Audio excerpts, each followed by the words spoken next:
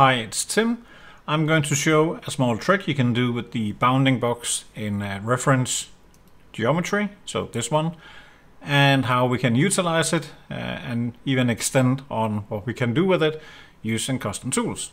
So let's start by inserting the bounding box, and this is found under the features toolbar under reference geometry and bounding box. If you cannot find it there, then it should be under the insert, reference geometry and bounding box. Inserting this is going to give you a few different options, and we just go for the best fit and show preview. That's perfectly fine. And now if I go into my configurations, because I already have a drawing created for this sheet metal, I can just activate my config just to make sure that I have an updated flat pattern configuration in my properties as well. So this should flatten and perfect. So now everything should be in place for the properties. If I go into my document properties and configuration properties, then I don't know why I have this one, let's delete that. I have box length, width and thickness. The clever thing about this bounding box is it will figure out the logic itself. So length will always be the longest value, while thickness is going to be the shortest value. Quite clever. We also have a different set of properties for the default flat pattern, and we can see that the thickness is 1 millimeter, and this is accurate for this part file.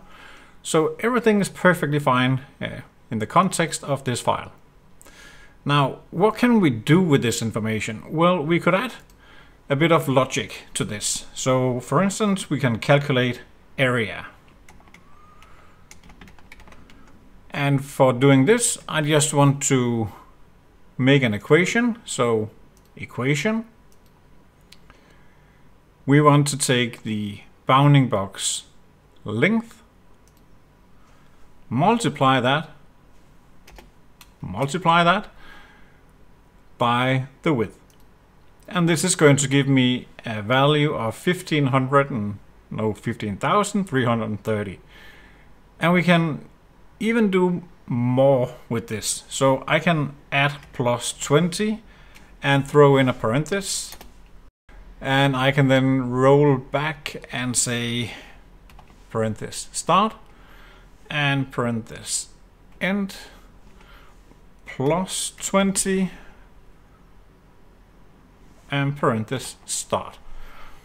And this is going to give us the calculated volume, including 20 millimeter offset. So that's 10 millimeters to either side, and that would be it. I could even link to a property in this one and utilize that for calculating the area. So this is how you can utilize the bounding box directly from within SOLIDWORKS. Let's introduce custom tools.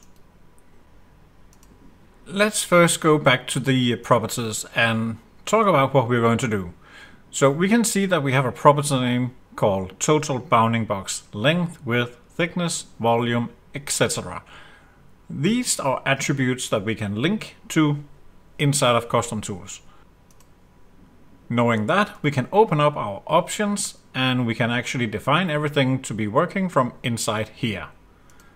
In our model properties, we can add attributes by simply typing in total bounding box length and then use whatever you want as a label for that. Makes sense using the same as the attribute in this case. Worth noticing is we want to do this for the all configurations. Other than that, we don't need to do anything else from here. We repeat that for length, width and thickness. And if you want to, you can also include others. Now I have created one called area because I want to calculate not the volume but the area of the sheet metal file that we need, and also including a bounding box offset. So let's just see how this works first and then discuss how to set it up inside of custom tools. For this configuration, if I go into my properties, we can see that we are reading in all of the values directly. So here we have the 150, the 102.2, 41.1. We also calculate the total bounding box area, and we are actually using a bounding box offset. If I were to change this one into something else, like 100, you can see that the box area is added up. If I remove it, we are back to the initial value, and then I can add the 20 millimeters. But how can we use this in our profile? Let's go and have a look and see. We do not support anything other than text box properties in the custom property scope. So in the initial example, I used an equation and we do not support that, but we can do something else. We can go in and create a model combination and use a calculation.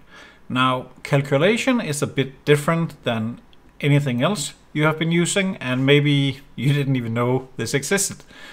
If you start with a pointy bracket, and then you can use mathematical characters normally, then you can build your logic. So we have here the total bounding box length plus the bounding box offset, and this is again in parentheses.